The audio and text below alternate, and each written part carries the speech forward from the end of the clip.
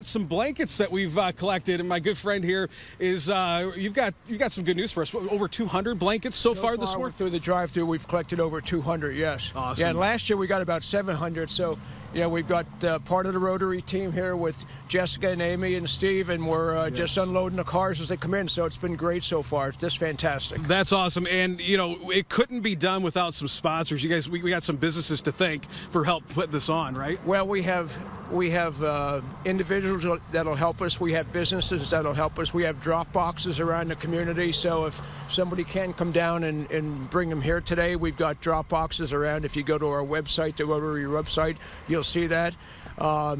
And it's just been fantastic so far. Yeah. And the thing is we make it easy, too. All you have to do is come up Brady Street. You drive up Brady here, 805 Brady. Just drive right up, and you don't have to get out of your car. So you don't have to worry about the cool temperatures today. But we're taking gently used or new blankets, plus monetary donations as well are being accepted, correct? Yes. We'll take, and what we'll do with the money, then we'll go out and buy more blankets. So if you don't have blankets, and like I say, everybody's got 10 blankets upstairs in that hall closet that you haven't used in 10 years. Sure.